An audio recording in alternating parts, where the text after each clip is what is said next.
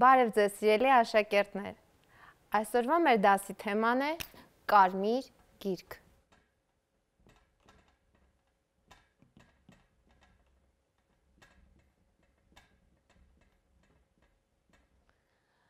Շատերիդ մոտ հարցեր առաջացան,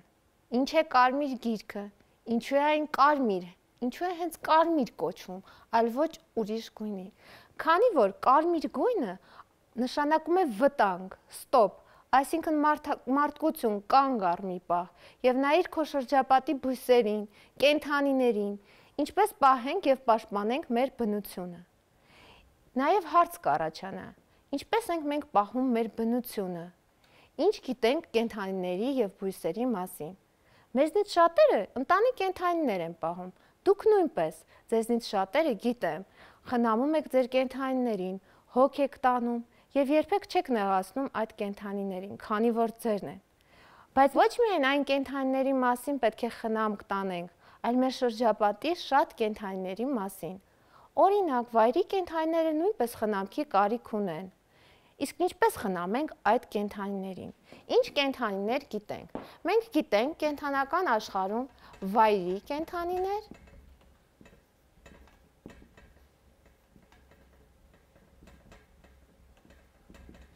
ընտանի կենդանիներ։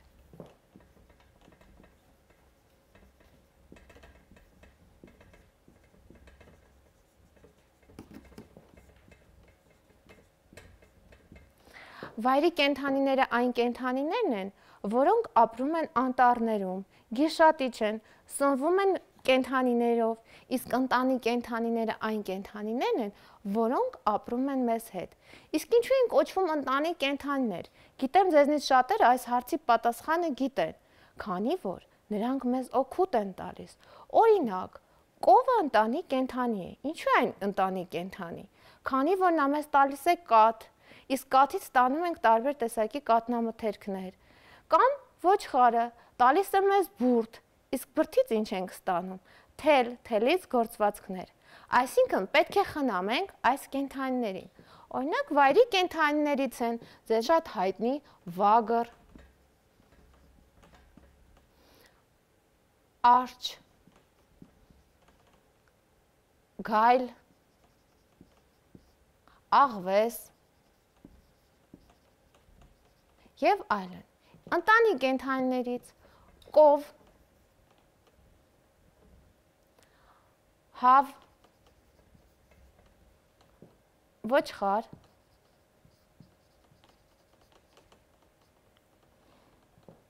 նապաստակ,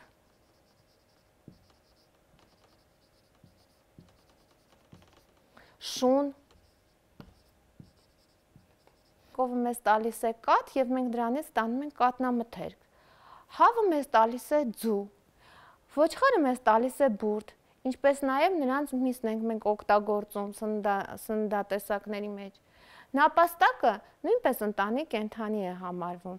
Նրա օգուտը որն է, ձեզ մոտ հարց կառաջանա։ Իհարկե, նապաստակները, ճագարները նույնպես խնամում ենք և պահում ենք։ Իսկ շունը, շան օգուտը որն է, դուք գիտեք, որ մարդու ամենալավ ընկերը ով է։ Իհարկե, շունը։ Մենք խնամում ենք այս կենդանիների մասին, հոգ ենք տանում, քանի որ օգուտ են տալիս մեզ, մենք այդպես ենք մտածում, սակայն վայրի կենդանիները նույնպես բնության համար կարևոր են և նրանց մասին նույնպես պետք է հոգ տանենք։ Շատերը որսորդությամբ են զբաղվում և ոչնչացնում են այս կենդանիներին, ինչպես նաև կարող են բնական երևույթները ազդել բնության և կենդանիների վերացման հետ կապված։ Օրինակ, ջրհեղեղները, հրդեհները, այս վերջերս դուք երևի բոլորդ լսել եք Ավստրալիայում տեղի ունեցող հրդեհի մասին, որի ընթացքում մեծաքանակ կենդանիներ ոչնչացման եզրին կանգնեցին։ Ինչպես տեսակ, մենք ներկայացրեցինք ձեզ կենդանական աշխարհը և բնությունը, իր առանձնահատկություններով և վտանգներով։ Իսկ ձեզնից շատերին հետաքրքիր կլինի, իսկ կարմիր գիրքը երբ է ստեղծվել։ Կարմիր գիրքը ստեղծվել է 1966 թվականին Համաշխարհային բնապահպանական կազմակերպության կողմից քանի որ տեսել են ուսումնասիրությունների շնորհիվ, որ շատ կենդանիներ եւ բույսեր ոչնչացման եզրին են կամ արդեն չկան։ Այդ իսկ պատճառով մարդկանց հնարավորություն է տրվում կարծես բացականչել, այս գիրքը բացականչում է կանգ առ, մարդ եւ մի վնասիր ինձ եւ պահպանիր եւ խնամիր։ Ամեն երկիր ունի իր կարմիր գիրքը, այսինքն տվյալ տարածաշրջանին համապատասխան կենդանիներ, թռչուններ, բույսեր, որոնք կանգնած են ոչնչացման եզրին։ Եվ կարմիր գիրքը ունի իր առանձնահատկություններից մեկը։ Գրքի յուրաքանչյուր էջ ունի իր գույնը։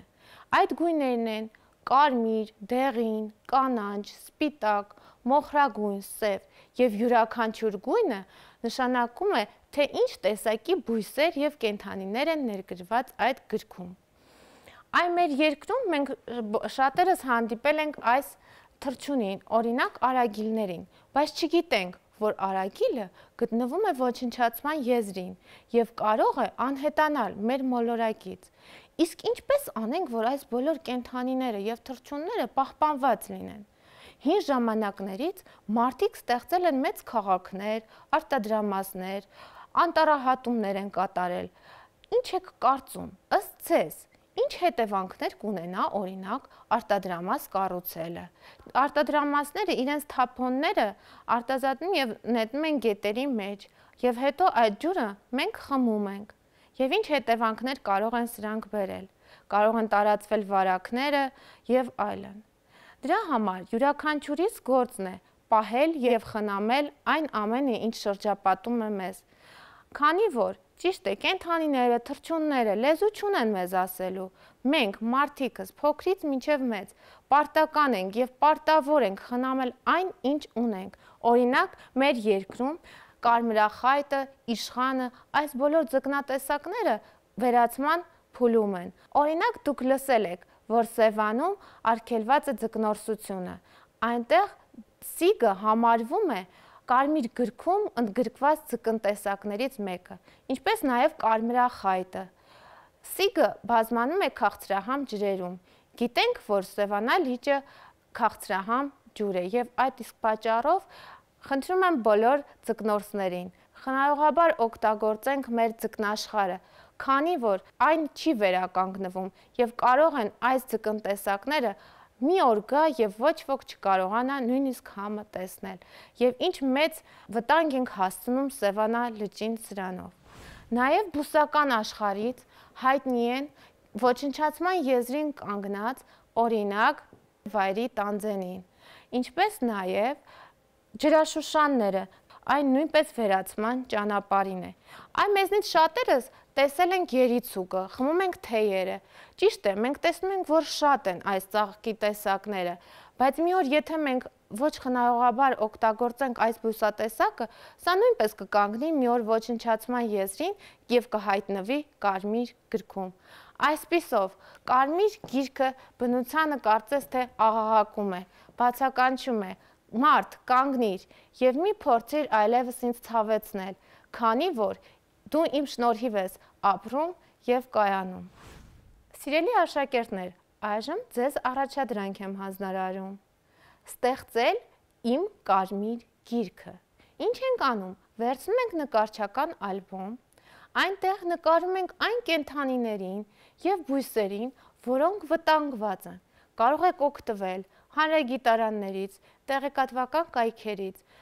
ընտրել տարբեր կենդանիների եւ բույսերի մասին, որոնք ընդգրկված են կարմիր գրքում, որոնց մասին ես չխոսեցի։ Կարող եք այդ կենդանիներին նկարել եւ փոքրիկ տեղեկություններ գրել եւ ինչպես անենք, որ այս կենդանատեսակները չանհետանան, դուք ինքներդ ձեր կարծիքները գրեք։ Սիրելի աշակերտներ, հուսով եմ ձեզ հետաքրքիր էր այս թեման եւ ձեզնից շատերը այժմ կմտածեն հանգստանալիս, ինչպես վերաբերվեն բնությանը։ Նաեւ կարող եք դուք ինքներդ տարբեր ծառեր տնկել, բույսեր խնամել եւ երբ որ դուք բույսերը խնամեք, կզգաք, թե ինչ կարեւոր է բնության նկատմամբ հոգատար լինել։ Հաջողություն եմ մաղթում ձեզ։ Բարի լույս սիրելի աշակերտներ, այսօր խոսելու ենք մարսողությունից։ Մարսողության թեմային նվիրված կունենանք երկու դաս։ Դրանցից մեկը կվերաբերի բերանի խոռոչում եւ ստամոքսում մարսողությանը, իսկ մյուս դասը կվերաբերի բարակ աղիքում մարսողության պրոցեսներին։ Նաեւ մի քիչ կքննարկենք, թե ինչ է մարսողությունը եւ ինչու է պետք ընդհանրապես ուտել ինչ-որ բան։ Մարդը բոլորս գիտենք, որ կենդանի է։ Եվ բոլոր կենդանիները իրենց անհրաժեշտ էներգիան եւ սննդանյութերը ստանում են այլ օրգանիզմներ ուտելով։ Ինչ կլինի մեզ հետ, եթե մենք ոչինչ չուտենք։ Եվ ամենաառաջին պատասխանը, որ կարծում եմ դուք կտաք, դա այն է, որ մենք կմահանանք։ Կարծում եմ դուք ճիշտ եք։ Իսկապես այդպես կլինի։ Բայց ինչու կմահանանք։ Մեծ մասը կասեք, որովհետեւ էներգիա չենք ունենա։ Էլի ճիշտ է։ Բայց արդյոք էներգիան միակ պատճառն է, ինչի համար մենք սնվում ենք։ Էներգիան մեզ պետք է, որպեսզի մենք շարժվենք, որպեսզի խոսենք։ Ինձ էներգիա պետք եղա, որպեսզի ես գամ եւ այս ստուդիայում ձեզ պատմեմ մարսողության մասին, բայց արդյոք դա ամբողջն է։ Իհարկե ոչ։ Դուք բոլորդ գիտեք, որ դուք նաեւ աճում եք։ Եվ եթե ամեն ամիս չափում եք ձեր հասակը, տեսնում եք, որ դուք դառնում եք ավելի բարձրահասակ, ավելի մեծ։ Չափահաս մարդիկ անընդհատ նորացնում են իրենց մարմնի հյուսվածքները եւ դրա համար իրենց պետք է որպեսզի ունենան նաեւ սննդանյութեր, այսինքն այն նյութերը, որոնցից կառուցված է մեր մարմինը։ Հետևաբար, մենք պետք է ընդունենք այդ ամենը դրսից, որպեսզի կարողանանք ապահովել մեզ էներգիայով եւ անհրաժեշտ նյութերի պաշարով։ Հիմա փորձենք հասկանալ, թե ինչպես է այն մեծ խնձորը կամ պիցայի այն մեծ կտորը, որ մենք ուտում ենք, հայտնվում մեր փոքրիկ բջիջներում, որոնք տեսանելի են միայն փոքրիկ ինչ-որ մանրադիտակով օրինակ։ Իսկ ինչ անենք, որ մեր կերած պիցայի կամ խնձորի մոլեկուլները հայտնվեն օրինակ մեր մատի ծայրին։ Ճանապարհը երկար է, պետք է մի բան մտածենք։ Եվ բնությունը արդեն մտածել է, թե ինչպես կարող է բազմաբջիջ եւ բարդ կենդանիներում կերած սննդանյութերը հասցնել այն բջիջներին, որտեղ դրանք պետք է օգտագործվեն։ Եվ փաստորեն, որpիսի մի մեծ պիցայի կտորը դառնա մի փոքրիկ մոլեկուլ, մենք պետք է նրան փոքրեցնենք։ Եթե ձեզ հարցնեմ, իսկ ինչպես կարելի է փոքրացնել, դուք հաստատ կասեք, որ կարելի է այն մանրացնել։ Եվ եկեք հասկանանք, իսկ մեր օրգանիզմում որտեղ այնտեղը, որտեղ մենք կարող ենք մանրացնել այնինչ կերել ենք։ Դե առաջին պատասխանը, որ կտակ, դա իհարկե բերանն է։ Իսկ ինչ կա բերանում, որ մեզ օգնում է ավելի լավ մարսել սնունդը։ Դրա համար մենք ունենք ատամներ։ Եկեք հիշենք, թե ինչ դժվար էր ինչ-որ մի բան կծելը, երբ որ դուք 6 կամ 7 տարեկան էիք եւ փորձում էիք կծել օրինակ խնձորից կամ ուտել կոշտ մի բան։ Այստեղ մենք իհարկե միանգամից հասկանում ենք, որ մեր ատամները կարևոր ֆունկցիա ունեն նրա մեջ, որ մենք կարողանանք սնունդը կծել, մանրացնել, աղալ, դարձնել ավելի փոքր։ Եվ իհարկե սննդի մասնիկները դրանից հետո պետք է ինչ-որ լրացուցիչ մշակման ենթարկվեն։ Եկեք տարբերենք այդ երկուսը իրարից։ Բերանի խոռոչում մենք անում ենք երկու գործողություն։ Նախ եւ առաջ մանրացնում ենք սնունդը եւ երկրորդը ենթարկում ենք քիմիական մշակման։ Այժմ եկեք գրատախտակին գրենք, որ բերանում կատարվում է երկու գործողություն՝ սննդի մեխանիկական եւ քիմիական մշակում։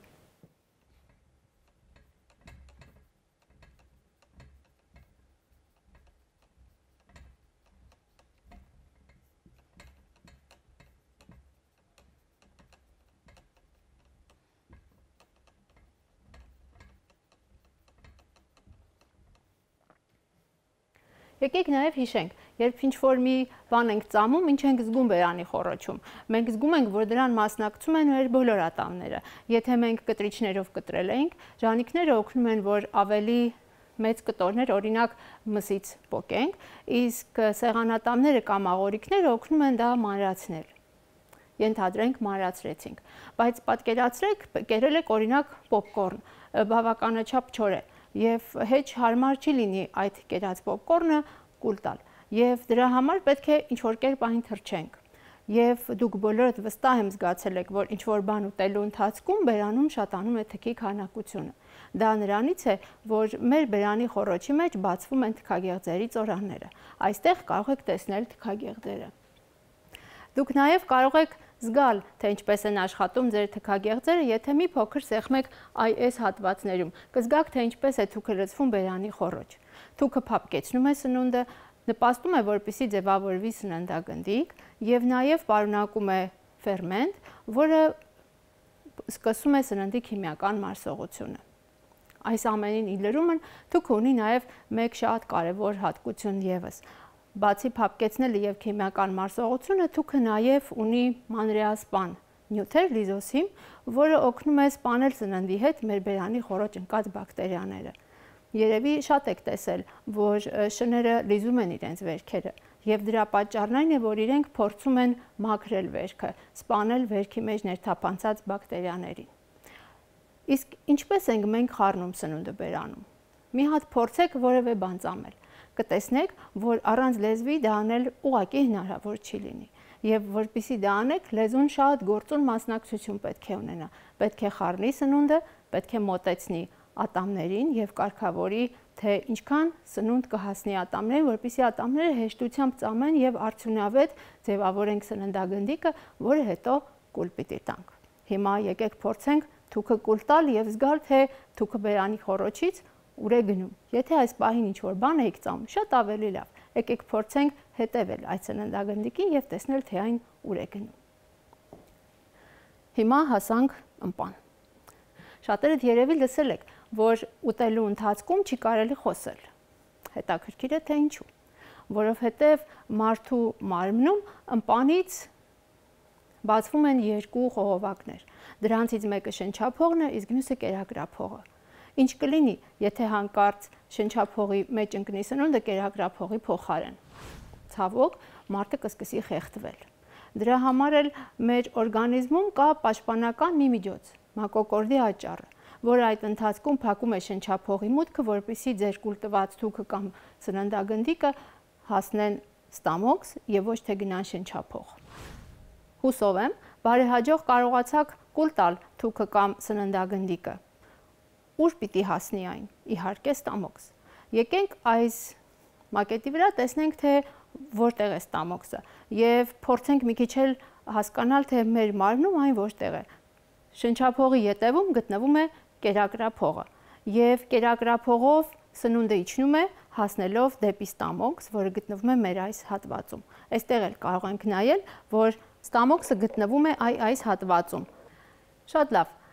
Սնունդը մտածում ենք հեշտությամբ կգնա ստամոքս, որովհետև ստամոքսը ավելի ցածր է գտնվում, քան մեր բերանը։ Բայց եկեք փորձենք հակառակը։ Իսկ եթե դուք գլուխն իջեցնում եք ներքև, միևնույն է կարողանում եք կուլ տալ թուքը։ Դա նշանակում է, որ այստեղ միայն երկրի ձգողության ուժը չէ, որ ստիպում է թքին կամ սննդագնդիկին հասնել ստամոքս։ Պատճառը, որ սննդագնդիկը հեշտությամբ հասնում է ստամոքս, նաև այն է, որ մեր կերակրափողում կան մկաններ, որոնց ալիքաձև շարժումները սնունդը մղում են դեպի ստամոքս։ Հիմա եկեք տեսնենք, թե ինչ կպատահի սննդագնդիկին, երբ այն հայտնվել է ստամոքսում։ Ստամոքսը շատ ավելի մեծ է, քան մեր բերանը։ Այնինչ ուտում ենք, հավաքում ենք ստամոքսում։ Մի պահ պատկերացնենք,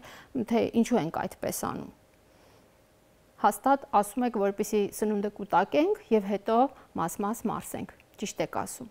Եվ այստեղ անհրաժեշտ է շարունակել մարսողությունը։ Եվ դրա համար իհարկե մենք ունենալու ենք ֆերմենտներ, որոնք կքայքայեն սնունդը, այսինքն կշարունակեն սննդի մեծ մասնիկներից փոքր մոլեկուլների առաջացման գործընթացը։ Եվ նաև պետք է այդ ամբողջը խառնվի, որովհետև մարդու ստամոքսը բավականաչափ մեծ է, կարող է մինչև 2-3 լիտր տարողություն ունենալ եւ հետեւաբար այդ ամբողջը պետք է անընդհատ խառնվի, որպեսզի լավ մարսենք։ Հիմա եկեք մտածենք, եթե պիտի սնունդը խառնենք, ինչ պետք է ունենանք ստամոքսում, որը կօգնի խառնել սնունդը։ Ճիշտ եք, պետք է ունենանք մկաններ, որոնք տարբեր ձևով կսեղմեն ստամոքսին եւ կօգնեն այդ ամենը խառնել։ Մի քիչ նման է լվացքի մեքենային։ Հիմա եկեք մտածենք, եթե պետք է մարսենք սնունդը, ուրեմն պետք է ունենանք ֆերմենտներ։ Բայց ինչպես է անում ստամոքսը, որ ինքն իրեն չի մարսում։ Եթե այնտեղ կան ֆերմենտներ, որ պետք է մեր կերած պիցայի կտորը կամ խնձորը մարսեն, կարող է նաև ստամոքսը մարսել։ Այստեղ ամենակարևոր պատասխանն է գալիս։ Ստամոքսը ունի իր ինքնապաշտպանության միջոցները։ Դրանք են լորձը, որ արտադրում է ստամոքսը, եւ լորձը ներսից պատելով ստամոքսի պատերը թույլ չի տալիս, որ այդ մարսողական ֆերմենտները ստամոքսը վնասեն։ Հիմա եկեք մտածենք։ Եթե մենք կերել ենք պիցա, ինչ կար այդ պիցայի մեջ եւ մինչեւ այս պահը ինչ ենք մարսել բերանի խոռոչում եւ ստամոքսում։ Եկեք վերհիշենք մեր կերած պիցայի մեջ ինչ սննդանյութեր հաստատ կարող ենք գտնել։ Եթե պիցան պատրաստված է ալյուրով, ուրեմն այնտեղ հաստատ ունենք օսլա։ Եկեք դա գրենք գրատախտակին։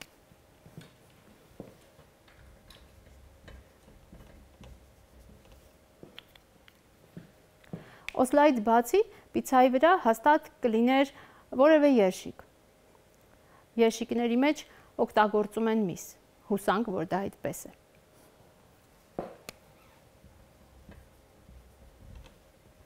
Օսլայից եւ մսից բացի պիցայի մեջ կարող են լինել նաեւ բանջարեղեն։ Բանջարեղենը պարունակում է թաղանթանյութ, դա էլ գրենք։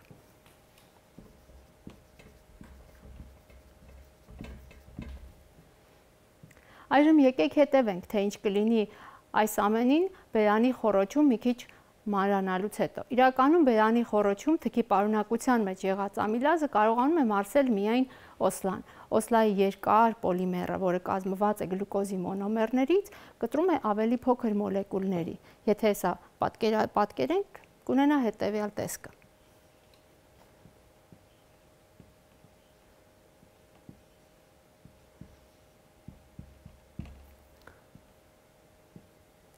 Մենք կարող ենք օսլան մանրացնելուց հետո արդեն պատկերացնել, որ ինքը ավելի փոքր դարձավ եւ երևի թե հեշտությամբ կկարողանա հասնել մեր բջիջներին, բայց դա այդքան էլ այդպես չէ։ Դրա համար պետք է, որ օսլան մի քիչ ավելի փոքր մոլեկուլների վերածվի։ Իսկ ինչ եղավ մսի հետ։ Միսը պարունակում է սպիտակուց։ Սպիտակուցները բերանի խոռոչում չեն մարսվում, բայց փոխարենը մեր ստամոքսն է պատասխանատու միսը մարսելու համար։ Մսի մեջ եղած սպիտակուցները կմարսվեն ստամոքսահյութի բաղադրության մեջ եղած պեպսին ֆերմենտի շնորհիվ։ Պեպսինը գործում է թթվային միջավայրում եւ հետեւաբար ստամոքսը պետք է ապահովի նաեւ այդ թթու միջավայրի արկայությունը եւ դա արվում է աղաթթու արտադրելու շնորհիվ։ Այսինքն ստամոքսը արտադրում է ֆերմենտ, ստամոքսը արտադրում է լորձ, ստամոքսը արտադրում է աղաթթու, որոնք բոլորը միասին նպաստում են նրան, որ սնունդը մարսվի եւ ստամոքսը լինի պաշտպանված։ Իսկ ինչ կլինի, եթե հանկարծ ստամոքսահյութը թափանցի մեր կոկորդը կամ կերակրափողը։ Այդ ժամանակ դուք կարող եք զգալ այրոց։ Երևի ծանոթ է որոշ մարդկանց։ Դրա պատճառը աղաթթուն է, որը ստամոքսից երբ որ բարձրանում է դեպի կերակրափող, կարող է առաջացնել այդպիսի ցավագին զգացողություններ։ Մեր հաջորդ դասի ժամանակ կքննարկենք, թե ինչ է լինում սննդաղյուսի հետ, երբ այն ստամոքսից անցնում է 12 մատնյա աղիք։ Իսկ այժմ եկեք մի քիչ ամփոփենք, թե ինչ արեցինք։ Ինչու ենք մենք սնվում։ Սնվում ենք, որպեսզի ստանանք սննդանյութեր եւ որպեսզի մեր բջիջները ունենան էներգիա։ Ինչպես պետք է անել, որ այդ սննդանյութերը հայտնվեն մեր օրգանիզմում։ Նախ եւ առաջ պետք է երկար բարդ մոլեկուլները սարքենք ավելի փոքր մոլեկուլներ, որպեսզի դրանք հեշտությամբ տեղափոխենք եւ հասցնենք մեր մարմնի բոլոր բջիջներին։ Եվ նաեւ պետք է հիշենք, որ այդ սննդի մեջ եղած մոլեկուլներից ածխաջրերը սկսում են մարսվել բերանի խոռոչում, իսկ սպիտակուցները ստամոքսում։ Սակայն նրանք միայն սկսել են մարսվել։ Մարսողությունը պետք է ավարտվի բարակաղիքում եւ այնուհետեւ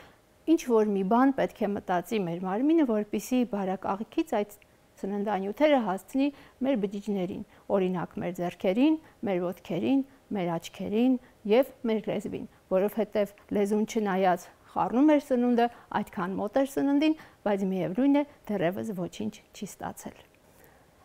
Հավանաբար ձեզ մոտ հարց առաջացավ։ Իսկ ինչու ստամոքսի պարունակությունը այդքան հեշտությամբ չի հայտնվում կերակրափողում եւ մենք հաճախ չէ, որ զգացել ենք կերակրափողի այրոցը։ Պատճառն այն է, որ ստամոքսը երկու կողմերից փակվում է սեղմաններով, որոնք թույլ չեն տալիս, որ ստամոքսի պարունակությունը բարձրանա դեպի կերակրափող կամ իջնի դեպի բարակաղիք առանց դրա անհրաժեշտության։ Երբեմն իհարկե լինում է, որ դուք կերել եք այնպիսի սնունդ, որը կարող է վնասակար լինել ձեզ համար, եւ այդ ժամանակ կարող է լինել այնպես, որ օրգանիզմում առաջանա փսխում։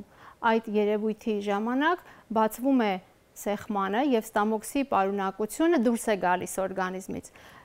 Մնացած դեպքերում սննդախյուսը բաժին առ բաժին անցնում է 12 մատնյա աղիք, որպեսզի ենթարկվի հետագա մարսողության եւ ներծծման։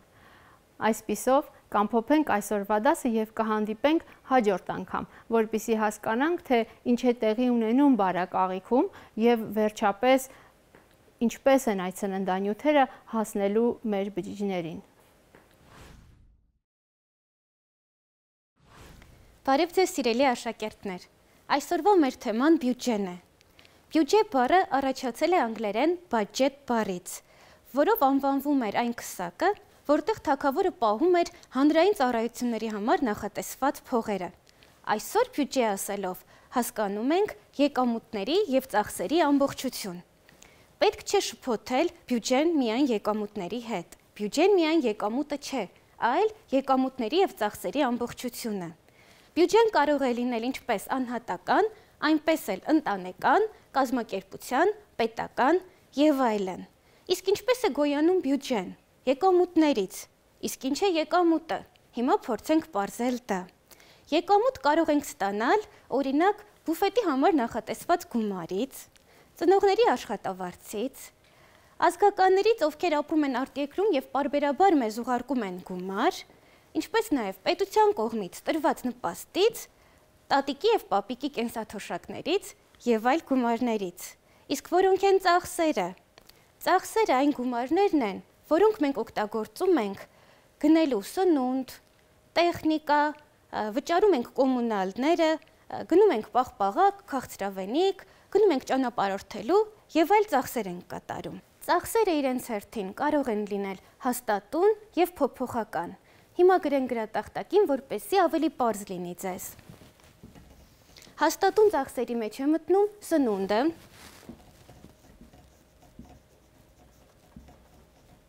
հաստատուն ծախսերից է նաև կոմունալ վճարումները, որ մեր ծնողները պարբերաբար ամեն ամիս կատարում են։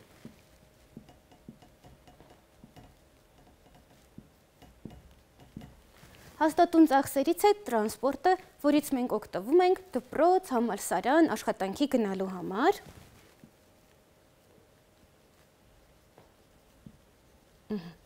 Ինչ վերաբերվում է փոփոխական ծախսերին, ապա դրա մեջ կարող են մտնել ճանապարհորդությունը, չէ որ մենք ամեն ամիս չէ որ կարողանում ենք մեզ թույլ տալ նման հաճույք,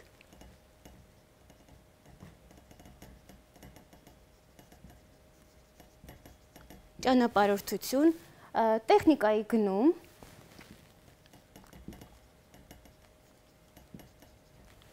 մեքենա, բնակարան եւ այլ հաճույքներ։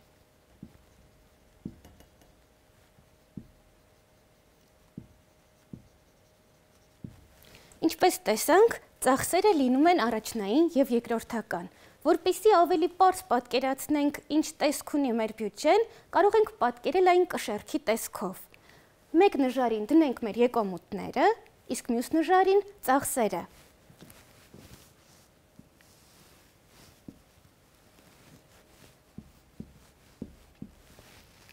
Այստեղ մեր եկամուտներն են, որը կարող է լինել կրթատոշակի տեսքով,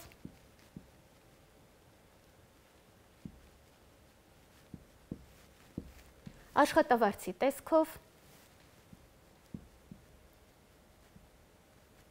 իսկ այստեղ ծախսերը։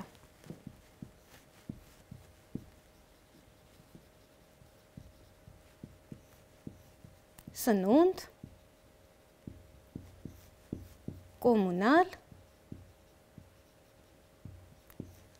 հեռախոս եւ այլն։ Եթե մեր կշեռքի երկու նժարները, եկամուտները եւ ծախսերը հավասարեցված են, ապա մեր բյուջեն հավասարակշռված է։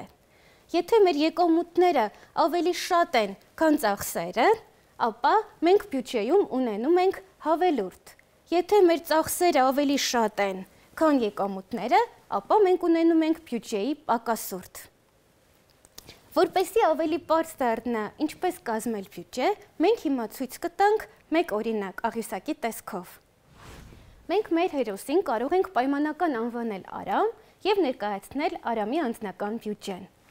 Աղյուսակի աջ կողմում գրում ենք մեր հերոսի եկամուտները, եկամուտ, իսկ ձախ կողմում նշում ենք այն պլանավորած ծախսերը, որ նա կարող է կատարել։ Արամը ստանում է ամսական 200,000 աշխատավարձ, 200,000,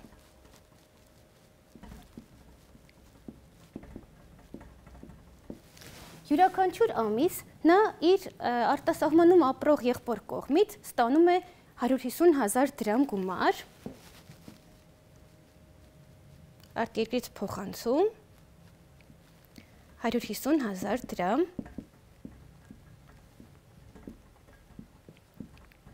և ամսական Արամի բյուջեն կազմեց 350,000 դրամ, ընդամենը,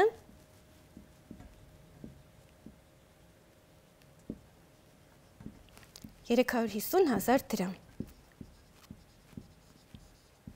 Հիմա խոսենք Արամի ծախսերի մասին։ Յուրաքանչյուր ամիս Արամը ծախսում է սնունդի համար 80,000 դրամ։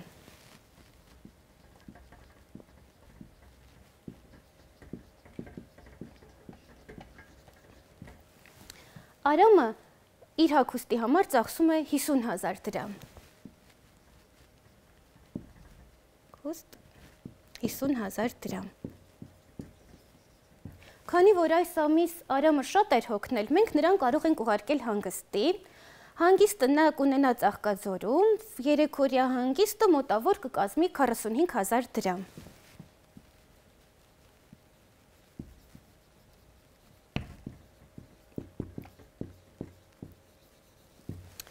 Արամը ունենում է նաև աննախադեպ գնում, քանի որ նրա հեռախոսը փչանում է, հարկավոր էր գնել նոր հեռախոս, և նա հեռախոսի համար ծախսում է 140,000 դրամ։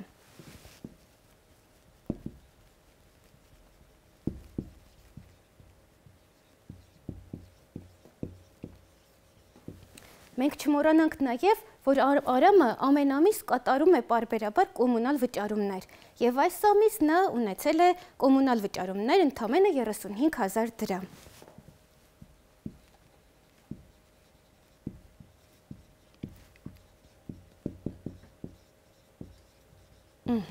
Երբ որ հաշվենք Արամի ծախսերը, ապա կհասկանանք, որ նա ծախսել է այս ամիս 350,000 դրամ, այսինքն Արամի բյուջեն հավասարակշռված է, բայց մենք պետք է հաշվի առնենք մեկ հանգամանք ևս։ Տեսեք, Արամը ունեցել է եկամուտ 350,000 դրամ և ընդհանուր ծախսերը կազմել են 350,000 դրամ, բայց մեր հերոսը չի կարողացել խնայել, մի կողմ դնել գումար հետագա ծախսերի համար, աննախադեպ ծախսերի համար և նա չունի խնայողություն, այսինքն չենք կարող ասել, որ Արամը ճիշտ է կազմել իր անձնական բյուջեն։ Այժմ խոսենք առաջնային և երկրորդական ծախսերի մասին։ Ծախսերը իրենց հերթին կարող են լինել առաջնային և երկրորդական։ Առաջնային անհրաժեշտության ծախսերը մենք երբեմն անվանում ենք նաև կարիք, որովհետև մենք կարիք ունենք նման ծախսերի։ Հիմա գրատախտակին կգրենք մեր բոլոր կարիքները և ցանկությունները, որպեսզի ավելի պարզ հասկանանք, թե որոնք են առաջին անհրաժեշտության ծախսերը։ Օրինակ, կարիք, բոլորիս համար կարիք կարող է հանդիսանալ սնվելը։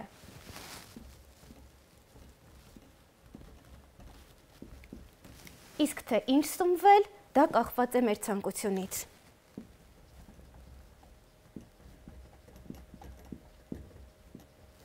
Օրինակ, Արամը յուրաքանչյուր առավոտ նախաճաշում է տանը, իսկ Ալեքսը նախընտրում է ուտել պատվիրված սնունդ։ Այսինքն, նրանք երկուսն էլ կարիք ունեն սնվելու, բայց թե ինչպես սնվել, դա կախված է մեր ցանկությունից։ Այսինքն, ծախսերը կարող ենք բաժանել կարիքների և ցանկությունների։ Կարիքները և ցանկությունները իրենց հերթին կարող են լինել անհատական, որը մենք արդեն նշեցինք Ալեքսի և Արամի օրինակը, ընտանեկան և համայնքային։ Ընտանեկան կարիք կարող է լինել երեկոյան սնունդի համար նախատեսված ծախսերը, տնտեսական ապրանքները, ինչպես նաև կոմունալ վճարումները։ Նշենք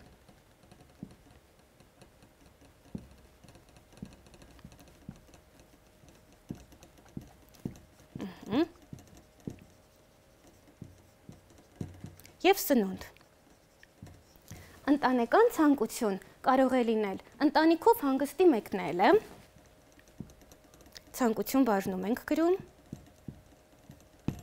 հանգիստ, ծննդյան տոնի կապակցությամբ ռեստորանում նշելը, ինչպես նաև ընտանի կենդանի պահելը։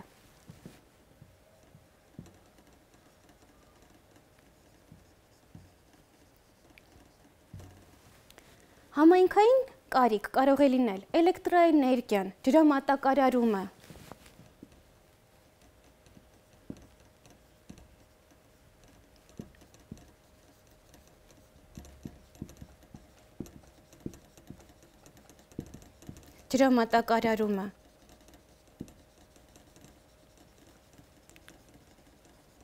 Իսկ համայնքային ցանկություն կարող է լինել մանկական սրճարանի կառուցումը, լողավազանի առկայությունը և այլն։